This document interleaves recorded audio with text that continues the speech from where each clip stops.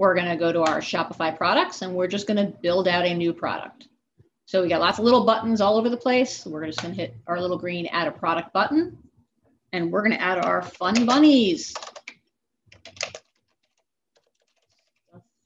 Toys. So you put in your title. Title should be unique to every product. We put in our description.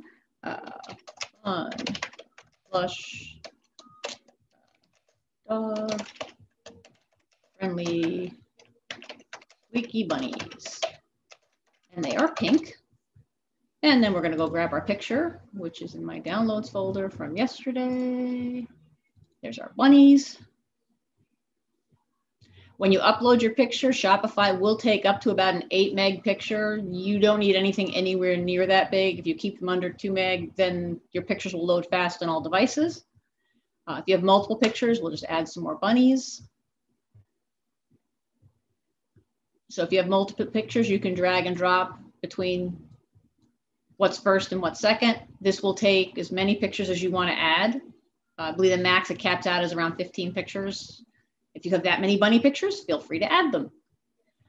Pricing, we put in our bunny price. Our bunny price is $15.95. Cost per item, if you want to track costs, let's say these bunnies cost us $8.95, then in the back end, we can do a lot of math. We can track our profit margin. We can track our profit. Is this a taxable product? Yes, it's, in this case, it's merchandise. It's not food, taxable.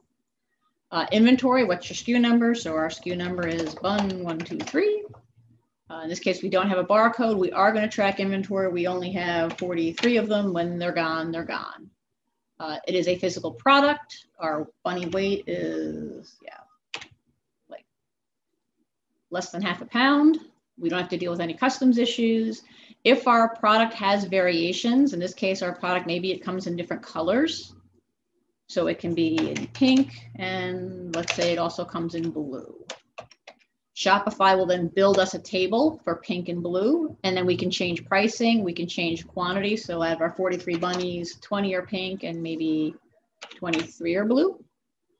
It will make a unique SKU number for your second product. It's just going to up 1 digit, so 124. So you know when the order comes through, the bunnies are blue and not pink. So your fun bunny stuffed toys, Easter toys for dogs. Or is Fab Dog. And we have our description, pink or blue, because now they come in 2 colors. Our URL is fine, and we're going to go back to our second column now. And actually, we're going to fix this. Now they come in pink or blue. So second column, our product's going to be an active product. It's going to be available on store. It's going to be available in all of our third-party placements because the store is already synced with third parties. Product type, this is a toy.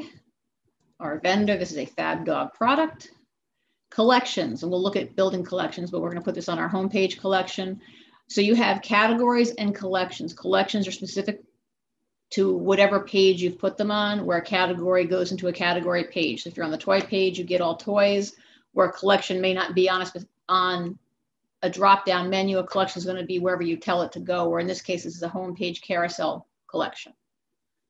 Tags, if you want to use tags, it just gives you additional ways for people to find things. So this is holiday, it's a fuzzy bunny, and doesn't qualify for anything else.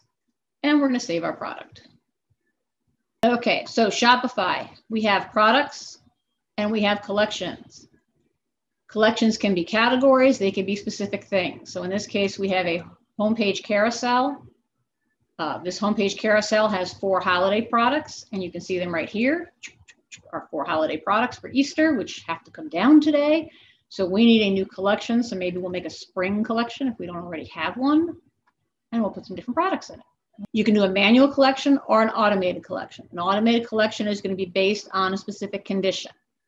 So in this case, if our product tag is equal to collars, the product's going to go into the collection. In this case, we want to do a manual collection. We want to pick just our spring items, and we're going to save it. And then it should let us add our products. So spring, we want things that are pink. So we have, not a winter coat. We have a raincoat. We have pink pajamas, pink, pink, pink. Okay, so now we have our things we want to have in this collection for spring, as opposed to just a random, actually we don't want toys, no toys. Okay, so we have our pink sweater, our pink raincoat, our pink pajamas, and our other pink raincoat. This is now our collection. This collection can then be placed anywhere on the website on a specific page. It can be put into the menu. You can have a collection primary image. We'll borrow our bunnies again.